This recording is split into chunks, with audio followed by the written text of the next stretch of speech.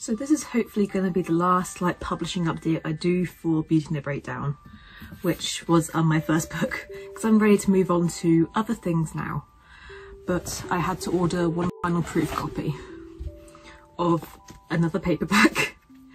So I ordered this one because I'm currently in the process of trying to publish the hardbacks. I decided to go with the Amazon KDP route because the Lulu ones weren't quite doing it for me.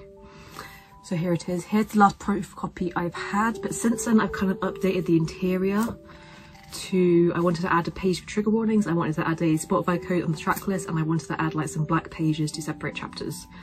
However, since I've ordered this proof, Amazon has made it really difficult to order proofs to the UK.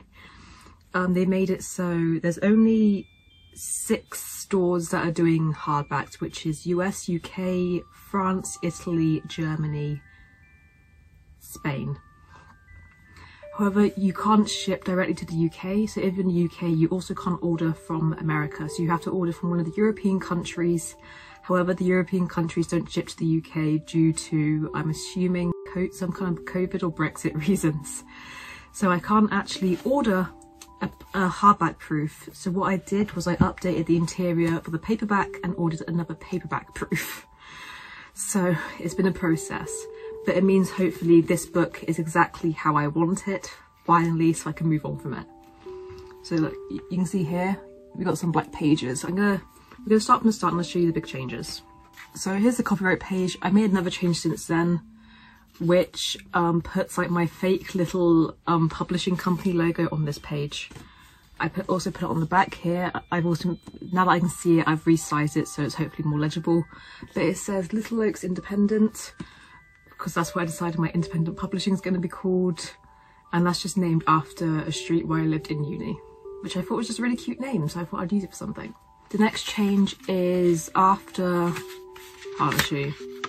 We have this title page, we have the title page with my name on and my upcoming books. We have copyright, we have dedication. Then after that we have this note from our author which lists like the key or biggest trigger warnings for the book.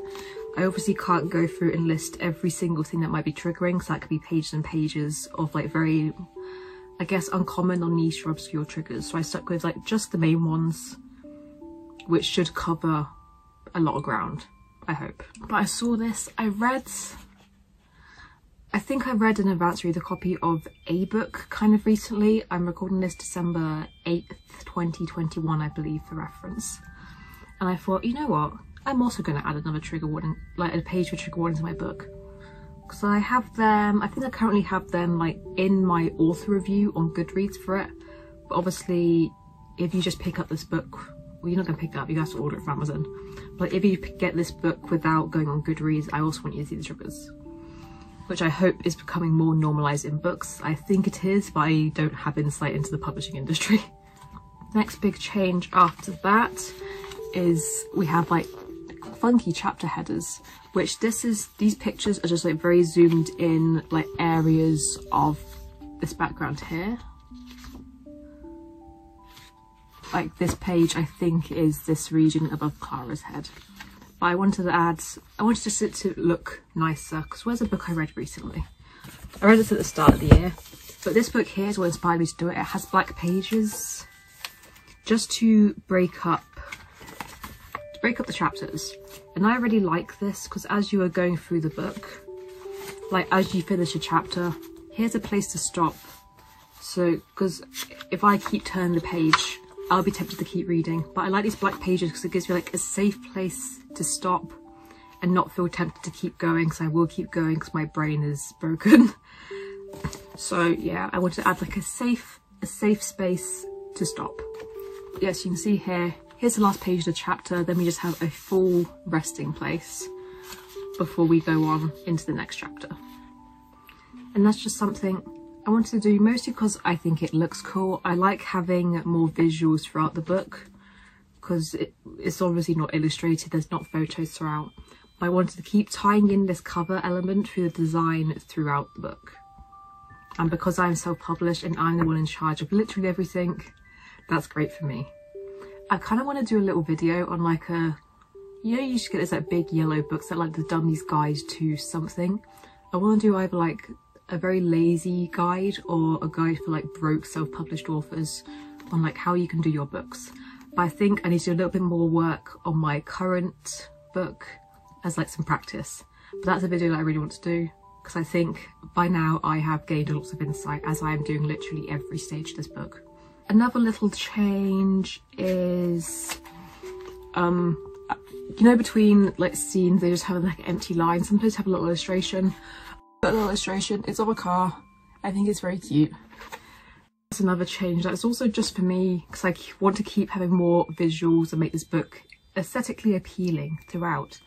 And again, it's tying in the cover and it's tying in like key, like first chapter moments just throughout.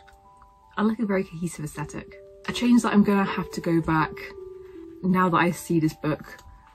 I'm gonna have to go back, and because this picture in the background is not transparent, it's a fully white all the way down, so it's kind of blocked out the page numbers for these first chapter pages. Like there are page numbers throughout, just not on the first page of each chapter. So I'm gonna have to go back and crop that image. It's just so there are page numbers. I don't know if it's essential for the first page of a chapter, but I want it to be cohesive. There's been a slight change to, in the recent paperbacks that I've done, where are they? So not from when it's in its skinny edition, but from like the past year when it became thicker, because I changed the formatting. I didn't add any words, I changed the formatting to make it a good like 50 pages longer. I decided that I was going to add, you know, the first chapter of the next book. I've changed this from, it was just the prologue, but now I've changed it to the first chapter, because I think the prologue's not a very accurate representation of what this book's about, so we're gonna go first chapter. Is it the full first chapter? I think it is the full first chapter. And I've gone back through this first chapter and I've added, they have little trees as like the scene breaks in this one.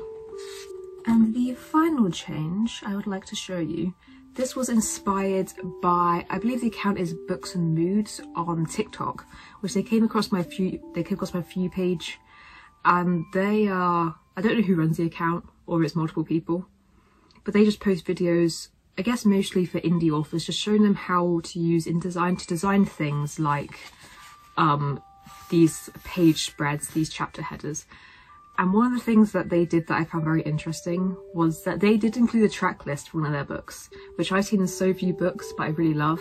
But mostly because I didn't want to write acknowledgements for this book, because self-published, there's very few people I need to acknowledge. And also I was 14. There was like no one I needed to acknowledge besides myself.